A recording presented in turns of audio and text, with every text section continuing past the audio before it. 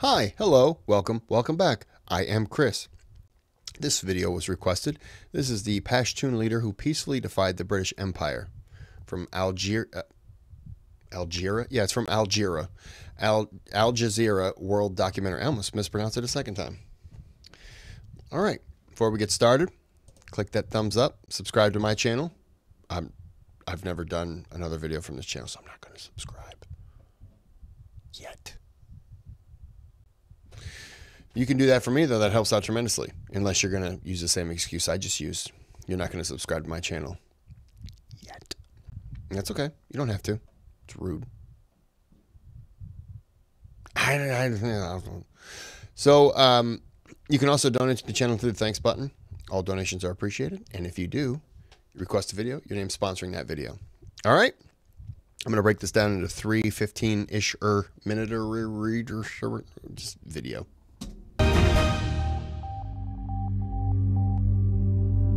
January 1988, and the region along the Pakistan-Afghanistan border was in mourning. 3 countries, India, Pakistan, and Afghanistan, lowered their national flags. A ceasefire was observed in the Soviet Union's war in Afghanistan as a mark of respect. Hundreds of thousands of people paid tribute to Bacha Khan. I'm sorry, India and Pakistan they hate each other, right? And both of them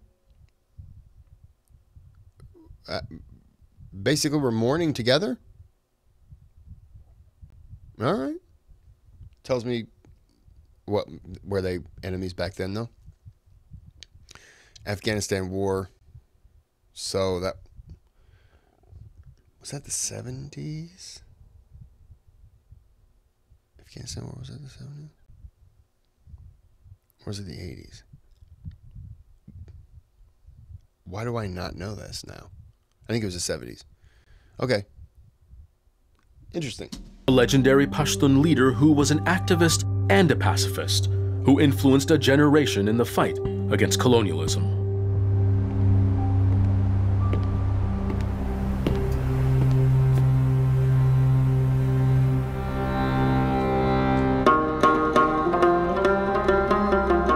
My name is Munawar. I come from Mardan. That I'm one of those few people left who grew up under the shadow of Bacha Khan.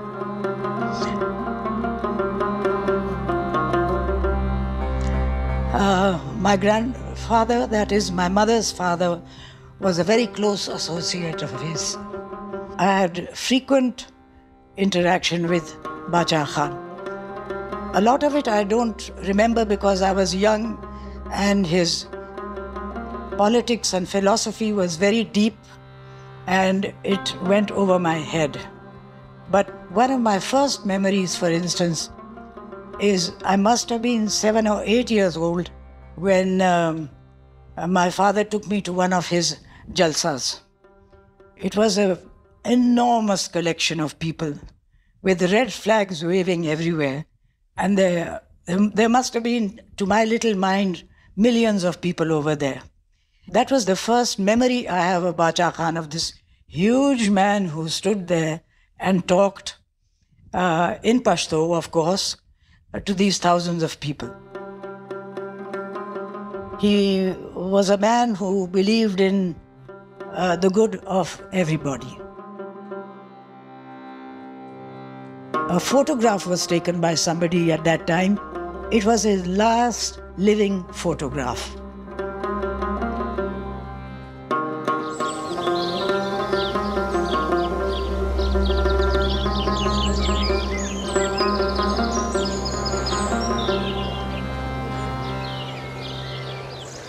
Bacha Khan's real name was Abdul Ghaffar Khan, meaning King of Chiefs, reflecting his historic importance. He was born in 1890 in the northwest province of Punjab in what was then British India. Khan was born in a country under colonial rule, and he spent almost all his long life fighting what he saw as British oppression.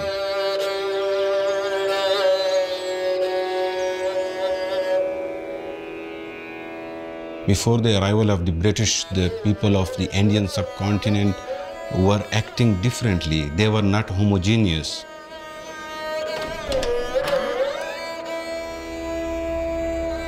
India was divided into different states, into different provinces, ruled by different princes, different people and different tribal chiefs.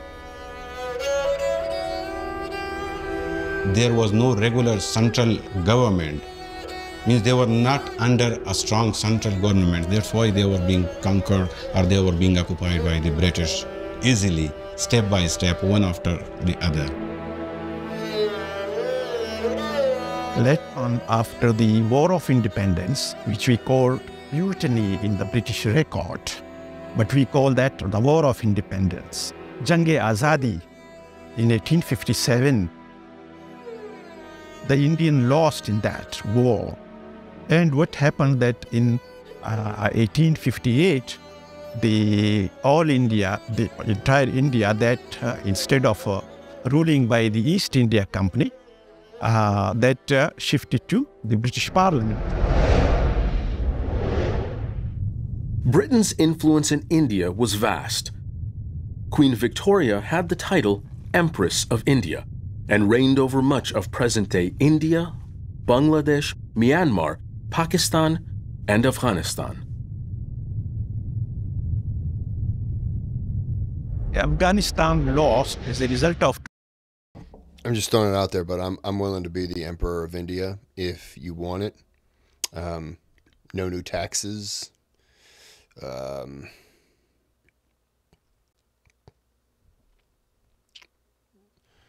Railroads. Balloon parties. Whatever it takes to get the title. I mean, I'm cool with that. Just don't expect me to actually go there and do any other work.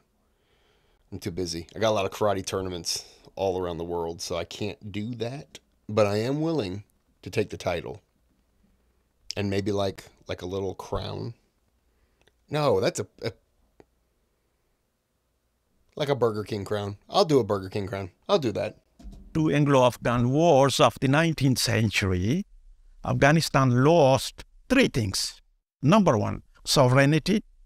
Number two, half of its population. Number three, and the Pashtun land. The northwest frontier province was separated from the Punjab.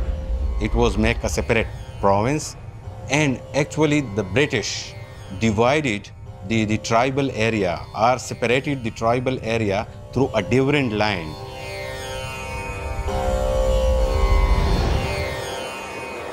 The people of this area are Pashtuns, a large ethnic group living in parts of Afghanistan and Pakistan. There are tens of millions of Pashtuns and they're mainly Muslim. Many are farmers and traditionally they have tribal structures, but there are several theories about their exact origins. The history of Pashtun is actually controversy, means different historians have different interpretations or different histories of the Pashtuns. Means some of the historians portray the Pashtuns as the last tribe of the Jews. The second theory is the Pashtuns are the real Aryans. And the third theory is mixed race theory. Means the Pashtuns are the combination of the Greeks, the Turks, and the Persians, as well as the Jews, but they have been developed into a single nation, and that is what we call Pashtun or Pashtun or Afghan in a broader sense.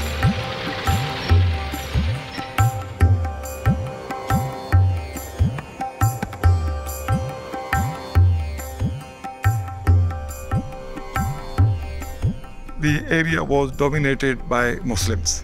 This was an overwhelmingly Muslim majority area.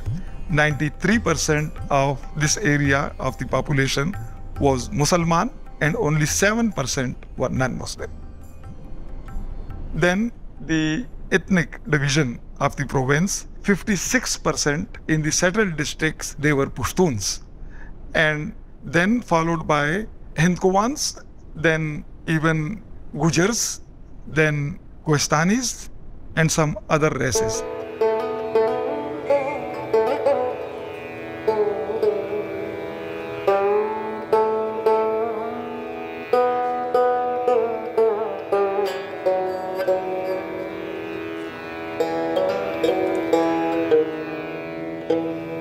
Actually, the Pashtuns since medieval times, they have been regulated their lives through their traditional customs, traditions, and their way of life. Pashtun Wali, that is what we call Pashtun Wali. It is actually an unwritten constitution of the Pashtuns through which they regulate their daily lives and through which they interact with other people. So Pashtun Wali is really a code of life, and it has certain components. My own view is that Pashtun Wali is a code made by men. Of course, it is meant to apply to the whole of society. That the jirga, which is really the the forum of elders that decides disputes and sort of mediates, the jirga traditionally in our areas is all men.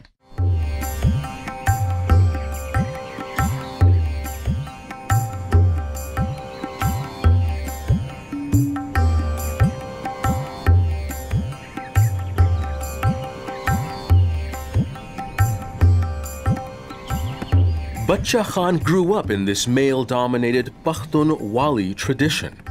His parents were well off by the standards of the time and were able to provide their children with a broad education. Bacha Khan was born into a family of landlord. His father Bahram Khan was a landlord, and he had to his entitle some 8 villages, and he was a chief Khan of Uthmanzai. He had 4 daughters and 2 sons. So he sent his eldest son, Dr. Khan Sahib, he became a doctor later on, to study medicine in England. And he also sent Bacha Khan to school for education.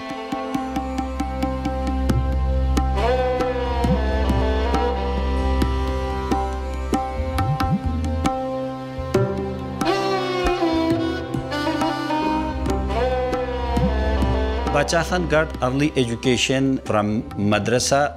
That was only memorizing the Holy Quran and reading the Holy Quran from his own village Uthmanzai. But afterward, his father admitted him in missionary school, which was a boarding school in Peshawar city, the legacy of the Edwards Mission School. So even the idea was that he was supposed to go for his higher education to England, but then his mother was reluctant, and he said, I have already like losing one child going so far for education, and I don't want to lose you. So Bacha Khan then listened to his mother will, and he stayed there, he stayed back. His father advised him to join army. For the recruitment in the British Army, they had a special regiment which was called the Guides. Bacha Khan narrates that an incident occurred and it changed my whole outlook. There was a Sikh officer, but the Sikhs, you see, they are used to of keeping long hair. And then a Tommy were those officials who newly arrived in India from England. So he started beating the Sikh officer without any reason. And he abused him by telling him that you want to imitate us, the British. This was the turning point in his lifetime, and he came back. He informed his father that I will not join army because this is an insulting job. Bacha Khan's short army career sowed the seeds of his anti-colonial activism. His British Army regiment, the Guides, was an elite group of Pashtun soldiers. However, the young activist viewed the white colonizers as arrogant, racist, and cruel, men whose oppressive laws prohibited any form of dissent. When the American colonies were helping with the French and Indian War, when the British were in the Americas and everything that happened, they were trying to join the ranks of the British, and some did, but they looked at the rest of the colonies, like the militia and stuff like that, as less than. And so when the British Army would come over, and they would go do their thing. They wanted some militia with them, but they treated the militia better than they treated the people here. But they treated the militia basically as, oh, these backwards people. They don't know how to fight. They don't know how to do this. Meanwhile, the colonies have been fighting the Indians, Native Americans, whatever you're supposed to call them. And we're learning new tactics of, let's not stand in a row. Let's hide behind trees. Hey, when they point a gun at us, let's duck. How about that? Let's try that out. See if that works. And the British are kind of like, those are coward ways. And it's like, well, you got shot in the face and I didn't. So who do you think's well off here? But the whole point of what I'm saying is that they treat us much better than this, but they treated us the same way. They looked down at us because we weren't them. We weren't, we were the cousins who went to America. We were far and away different. We wore raccoon hats, raccoon skin hats. Who are we? Beaver hats. Like, who are we? We're not the gentlemen that they are. So when I'm hearing this, I'm like, yeah, I understand. Although on a scale of 1 to 10, you're at a 10 for being treated like garbage. We were probably like a 3.5 to 4. But of course we thought it was like a 6. But this, I think even George Washington and all those back then would have looked at it and been like, damn, maybe we should kind of get away from the cliff here, because it's certainly not as bad as how they're treating them. It was actually a draconian law, and where a whole tribe would be responsible for a crime of a single individual. There were some other legislations like Ghazi Act, wherein even gazing straight away in the eyes of a British soldier or a white man, you are liable for punishment. You have no... That's like what we did to slaves. And by we, I mean the American colonies. That was like, and I'm not giving, but that was the type of thing that they did with slaves. You can't look a white man in the eye. That was, in fact, some black people were told that like into the early 1900s. Don't look a white person in the eyes. If you're walking down the street and they're walking down the street on the sidewalk, cross the street, stay out of their way, leave them alone. Like,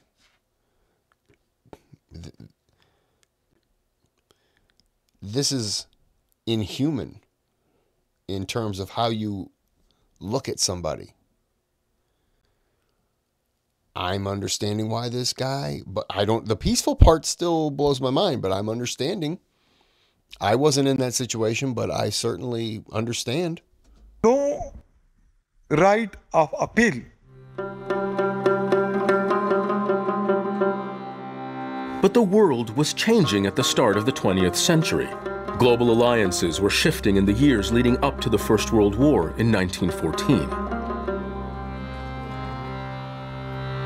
The Ottoman Empire was in decline, and Bacha Khan was concerned that these changes might create a kind of moral vacuum in his region. So he decided to set up an Islamic school in his hometown of Utmanzai in 1910, in what was then called Northwest Frontier Province. Soon, other schools also sprang up.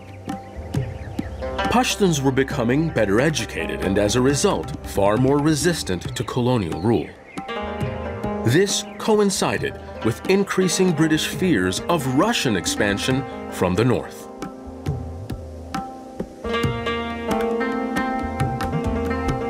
The Punjab government did not allow any reform package to be implemented in frontier area. Obviously, they were doing it for one purpose, because Russophobia. The British wanted to keep the Pashtuns of the tribal areas isolated from the Pashtuns of the settled districts. So they have been actually the target or the victims of their own geostrategic location.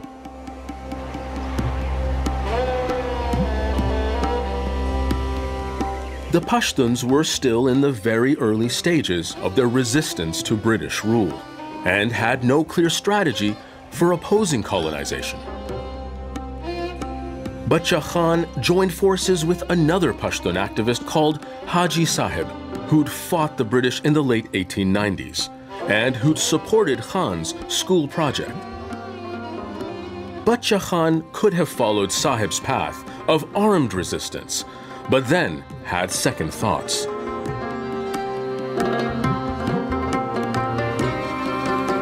Bacha Khan joined him, but during that journey, Bacha Khan was not happy with the practices of running away and having a rifle with him, and he thought it's not an idea to fight or to work for his mission of education.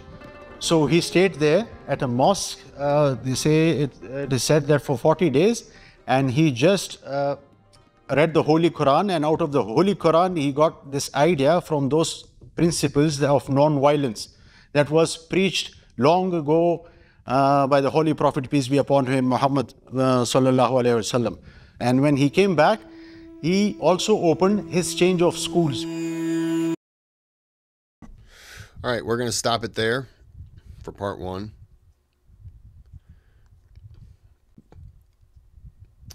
I understand wanting to take up arms. I do, especially when you meet somebody who has fought them. The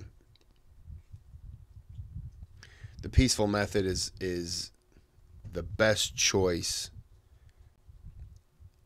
unless he had an army, a bunch of people that were willing to die for it. But any kind of resistance like that is going to bring bloodshed onto people who don't really want any part of that.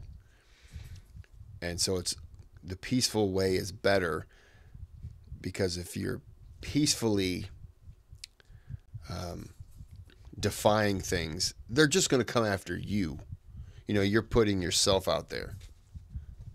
While if you're, if you're standing there in a crowd and you shoot a soldier, the soldier's just going to turn and start shooting everyone there in that crowd, because they don't have time to focus on who was it, where was the gentleman at, because people are just going to start scattering and they're just going to start shooting. So peaceful is always better, but I completely understand when you're looking at how they were treated. Oh, I understand. I get it. Completely get it. Anyways, I'm going to end this here. This is part one. We will be back with part two. I have to get a beverage. Kind of want tea. I'm not going to make it. I got to figure out what I'm going to do. I don't know why I'm sitting here and just recording. So I'm going to end this video here. Have a good day. Have a good night.